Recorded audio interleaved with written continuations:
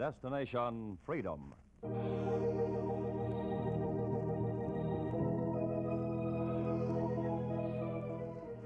Destination Freedom, dramatizations of the great democratic traditions of the Negro people, is brought to you by station WMAQ as a part of the pageant of history and of America's own Destination Freedom.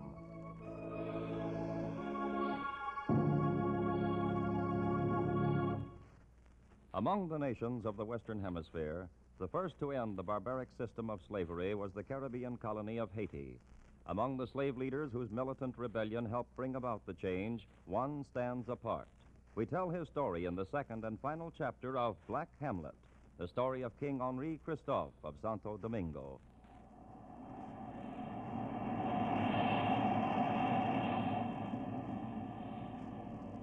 They say in Haiti, atop the tall mountain 3,000 feet above the sea, the ghost of King Henri Christophe walks again in the lonely halls of his citadel, like a distraught Hamlet, retracing the steps that took him from the stables of Santo Domingo to the top of the mountains as king, retracing his steps to find which mistake brought him death.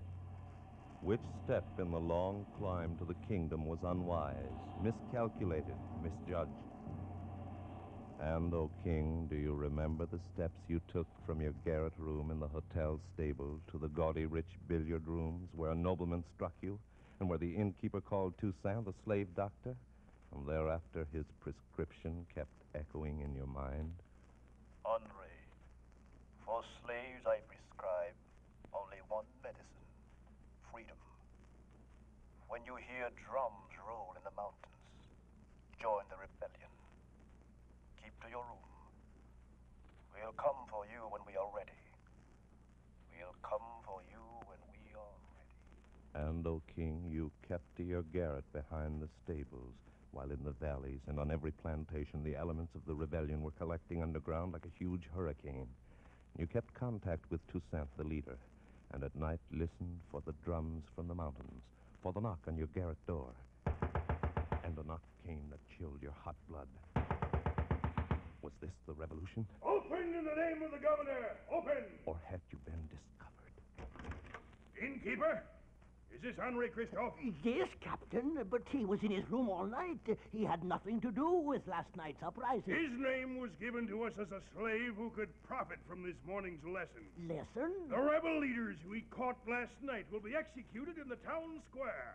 The governor's declared a holiday. It's a sight for every slave. Henri, step outside.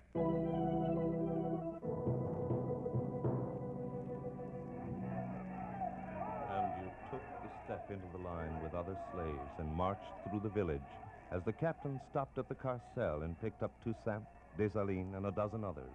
And the captain said to the custodian, Is this the slave named Dessalines? Yes, but he's harmless, Captain. He's no rebel. Toussaint, since you're the senior slave, you take the front rank.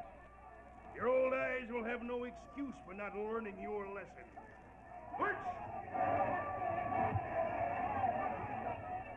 And, O king, you recall the step you took behind the small, dirty body of Toussaint as you marched towards the open marketplace where crowds of planters, noblemen, and their ladies waited for the show, hysterical at the rumors of slave rebellion, and where a masked executioner grimly stood by a scaffold in a rack.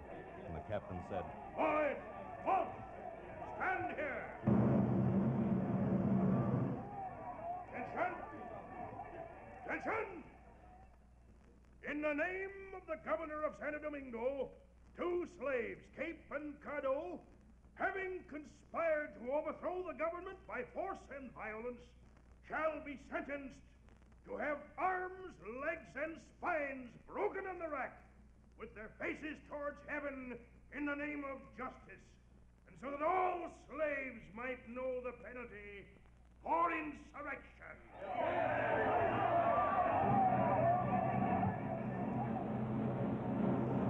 Marching the prisoners towards the rack. You, Henri, Dessalines, Toussaint, are you watching? You who take the profits out of the poor planters' mouths with your preachings. Watch! Look up! Look up at the scaffold! Your eyes watched the scaffold and saw the executioner lace cardo and cape to the rack and carry out his orders to the letter. And you kept your eyes on them until the holiday crowd pulled themselves from the square and the sun set on the spikes, wearing the heads of Cape and Cardo. And the captain snapped. Now go home to your masters, and remember the execution you watched today might have been your own.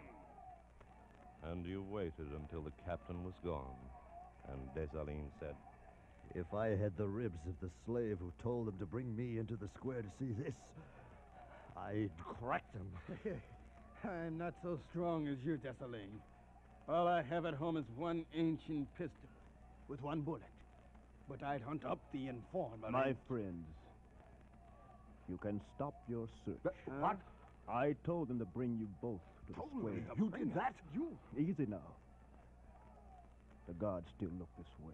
Why did you tell them? As a doctor, I prescribe what sick men need. You caused them to bring me here?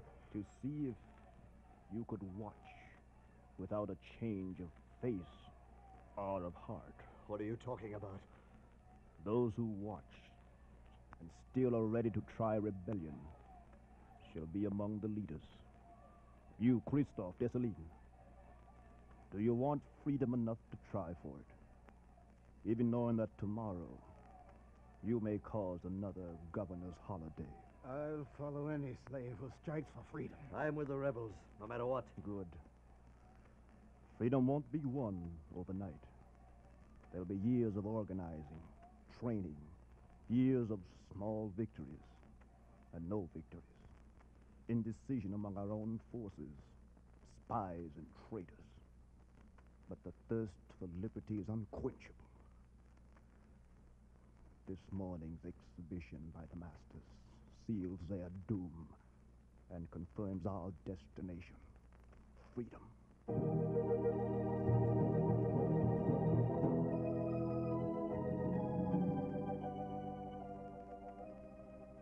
And, O king, you returned to the inn and recorded the planter's anxiety and suspicions. You waited year after year while the slave hurricane was collecting. And you met a slim, dark girl to whom you whispered your destiny. When the drums roll in the mountain, Toussaint and his leaders will come for me. Do you understand, Maria? I understand very well. And where will I be when they come for you? Beside me, as my wife. Always. And you took Maria as your wife. Soon the drums began to roll over the mountain. Inside your room, you waited for a visit from the rebels. Or again from the captain. Fearfully, you reached for your pistol and were ready to put it to your own head. Henri! Open the door, Maria. There. You see, it's Toussaint. Toussaint! Waiting is over. Andre, we've taken this section of the island. Oh, I didn't even know you were in the hotel. We move quietly. This is an outpost now. Now it's time to use some of the military art you and Dessalines learned in the American Revolution. Hey, Dessalines. Yeah, I'm ready. Dessalines is my second in command. He will command the forces in the northern section. Christophe, as we planned. Yes. I shall command the people under me with discipline and with kindness. Oh, no. Huh? In my army, it is you whom the people will command, not you who will command the people. I understand. Then understand this.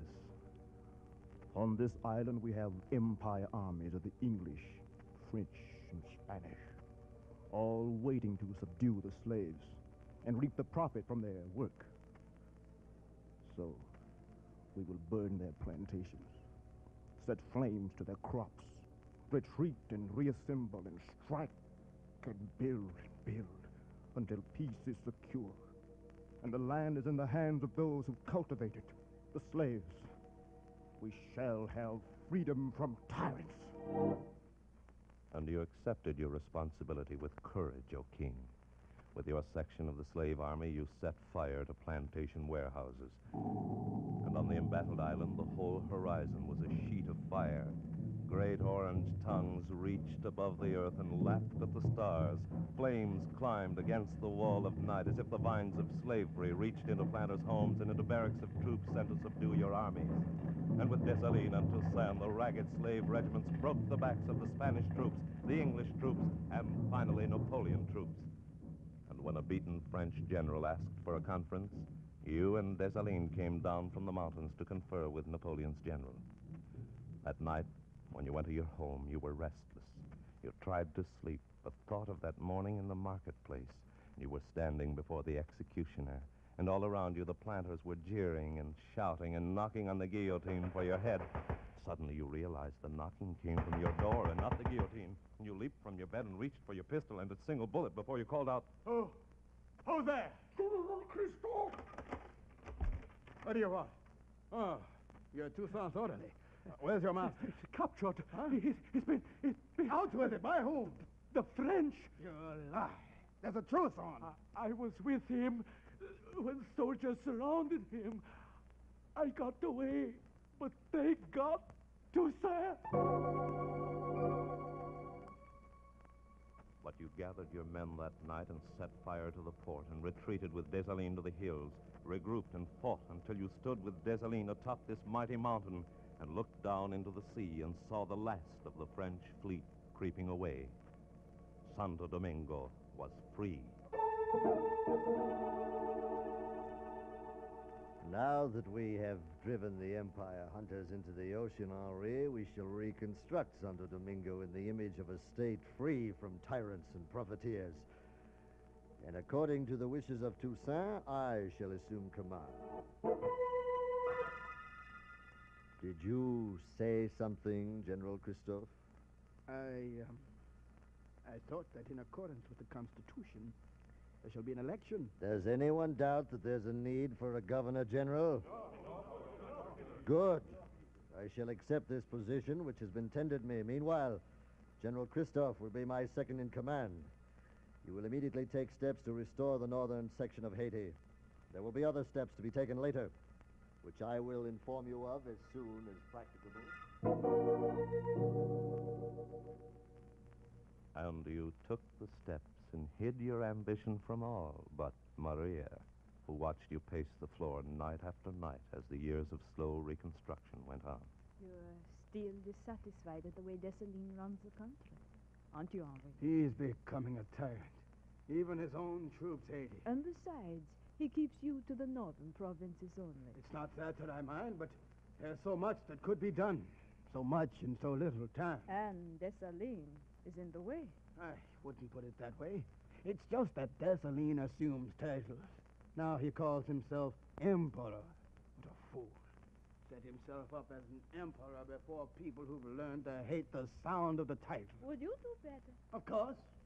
They've given him too much power. What power the people give, Henri, the people can take away. And, O King, you tried to sleep, but again there was the awful dream of the marketplace and the executioner, and dawn again found you pacing the floor. And someone, perhaps an agent of Dessalines, was hammering on the door. Had he become aware of your ambition? Had he sent an executioner? You picked up your pistol before you threw open the door. What do you want? I have a message for you from the minister. Give it to me. You snatched the letter, and it spoke of your inner thoughts. Dear General Christophe, a terrible thing has occurred in the province of Sans-Souci. Our Emperor Dessalines was set upon by traitors among his own troops and assassinated. We ask you to come immediately to a public conference in the capital. The ministers of His Majesty's cabinet have gathered to petition you to accept the position of chief executive of the state.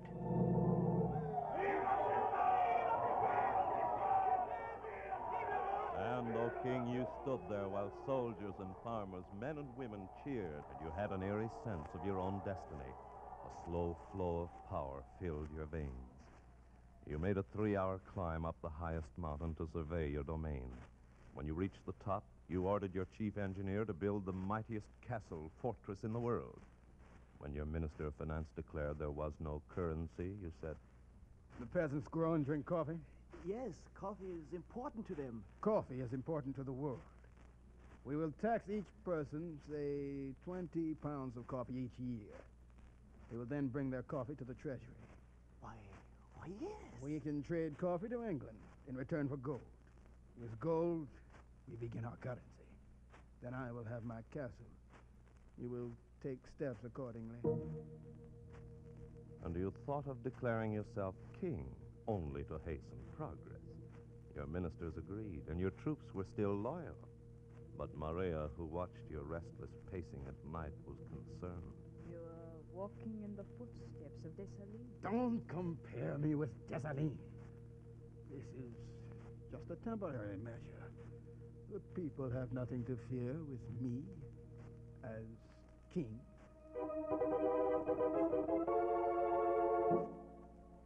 And you hold firm and watched how the foreign powers eyed the progress of your state. And to forestall their aggression, you invited their military chiefs to inspect your army. And your minister of war gave his opinion. That would be suicide. They only want to gauge our strength, and since our army is so limited... Our army is limited, but our ideas are not. What do you mean? Invite the attachés of every country that covets our trade, our land, and stage a parade of all our armed forces. But we have only a I few... shall supervise that parade, personally. Very well, Your Highness.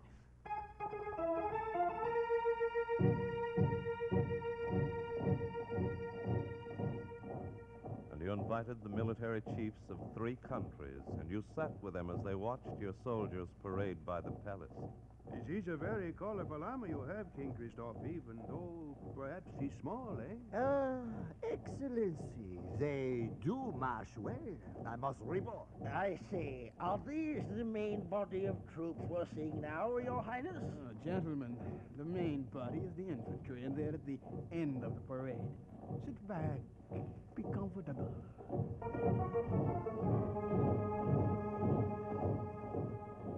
And by late afternoon, the troops were still passing, and your guests' eyes began to widen. By Jove, I say, Your Highness, does everyone in Haiti belong to the army? Oh, no. You see just a small part of our people represented in the army. Would you gentlemen like to have dinner out here? The soldiers haven't half finished with the parade.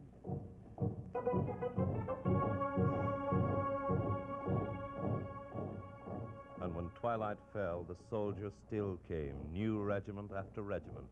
The guests looked fearfully at each other and crept away to report on your unusual army.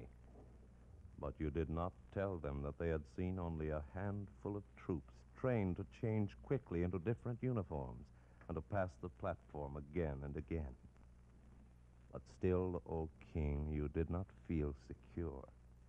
You tightened the discipline of your army and gained more power, and perhaps you became intolerant in your impatience, for you slept less to avoid the recurring dream of the executioner in the marketplace, and paced the floor again nightly as Maria called you. Tyrant. Maria. Despot.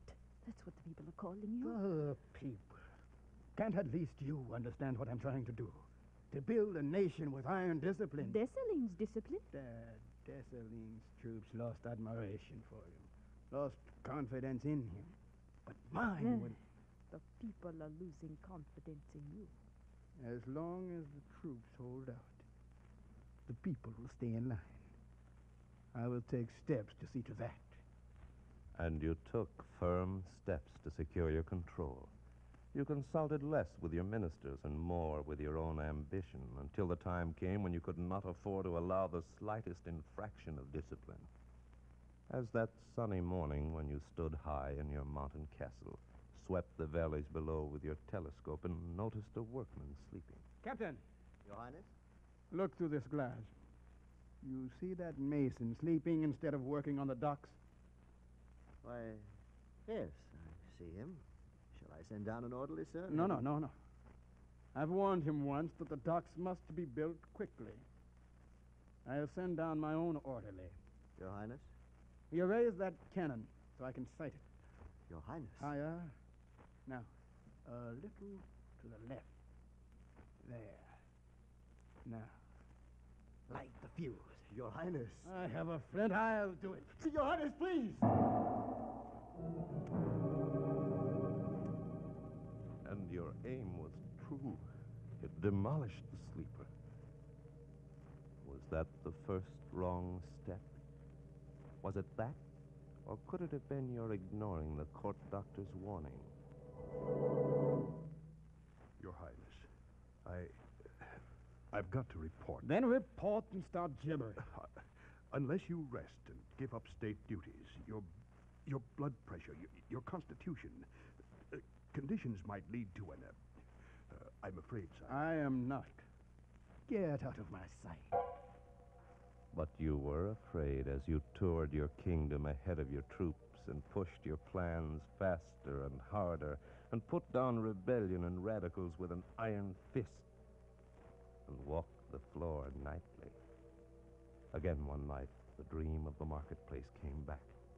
The executioner's mask dropped and you almost saw his face. You jumped from your bed with fear and trembling at a knock at your door. You reached again for the pistol before you threw it open. What do you want? It was your war minister. Your Highness, the provinces in the south are in revolt. No, I don't believe it. You're lying. I called out the troops, but they're unwilling to follow me. They'll follow me. Get my horse ready. I'll let the guards. We'll put them down as the dogs they are. We'll teach them to respect authority. I will not tolerate rebellion. Your Highness. And it was then that thunder struck you, O king. Then rage and fury and frustration and fear split your nerves. When it rolled away, you were lying on your back inside the castle. You faintly could hear the doctor. He's opening his eyes. He's regaining consciousness now. Now, madam, I think your husband can speak to us. Oh, how long have I been here? Don't worry. Lie back on. No. Get me up. I've got to stop the rebellion. Shall I tell him, Doctor? Tell me what? Your Highness, you've been in bed a week. The rebels have taken over the valley. Taken it? What have my troops been doing? Well, I'm unfamiliar with military matters, but Your troops, sire, have been waiting to see whether you... Sire, you have had a stroke. I warned you. Stroke? Oh. Your legs and thighs are paralyzed. You recall the way your hands dug into your legs to awaken them. Week after week, as you lay there and you watched through the windows and saw your troops waiting for either the rebels or you to come and lead them.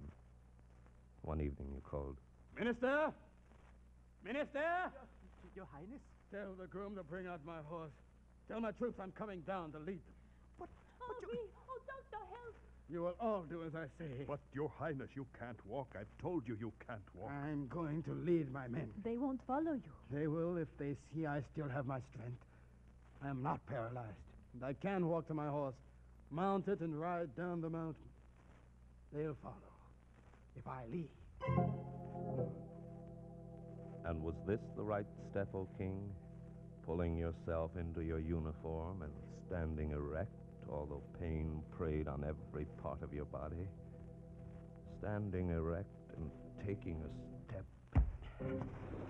and another, and another, and you took the fierce steps down through the corridors and out on the parade ground where your horse stood saddled and waiting, and all around the officers and troops stood ready and waiting and watching to see if you still had power to command.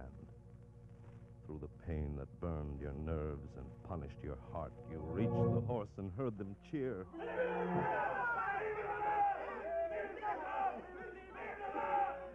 And heard them grow quiet as you took the last stride to your horse. And every fiber and tissue and cell in your body was crying with pain. You again and again commanded your body to make one last move, gripped the reins of the horse, commanded your arms to pull. Your head began to spin slowly, then faster. Somewhere far away, you heard the thunder roll, or your fingers slipped from the saddle and your body dropped into the mud. And the thunder rolled again. You were again enveloped in the darkness, in the empty darkness with only the tortured dream of the marketplace. The executioner standing over you. And you worried now that in your dreams you could see the executioner's face. His mask had fallen, and he was not a white planter, but a black peasant. And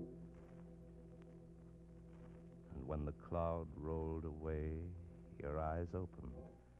You were alone in the citadel with Maria. How long have I been lying here this time? Only a few hours. Well, where is everyone? My ministers, doctor, the troops? With the rebels. They can't. And why can't they, Your Highness? Ungrateful dogs. Didn't I build them a state, a nation? Didn't I save them from aggressors? Didn't I free them? You freed them. It was they who freed you. Have they forgotten what I did for them? What you did for them. If you had not done for them what they did for you, you would not be here now, waiting your execution. I must have made a mistake. Somewhere I made a mistake. But where? Where? Oh, Henri. My Henri. Who is that, Maria? Come for you. Maria, hand me the pistol. What are you doing? Hand me the pistol. And again, you commanded your sick body and made it stand upright. And with superhuman strength moved to the window, and there saw your island empire crumble beneath you. The rebels, peasants rising against you, and suddenly, somehow you remembered your mistake. You saw that what the people give, they can take away. You raised the pistol to your brow.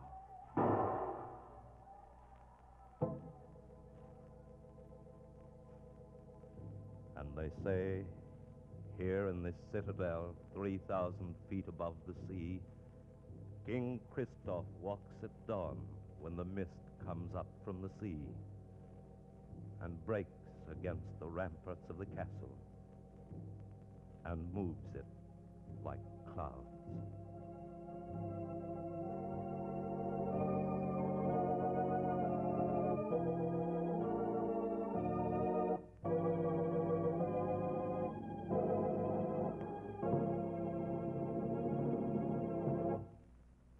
You have just heard Part 2 of Destination Freedom's dramatization of Black Hamlet, the story of King Henri Christophe of Haiti. Destination Freedom is written by Richard Durham, produced by Homer Heck, and directed by Dick Loughran.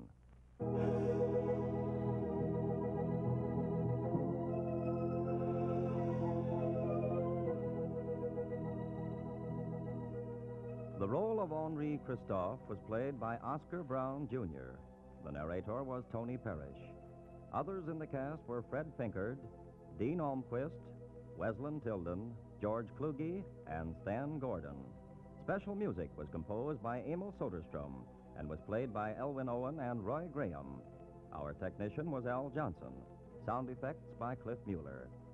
This is Charles Chan inviting you to be with us again next week when Destination Freedom presents Segregation Incorporated, a special report of the National Committee on Segregation in the nation's capital.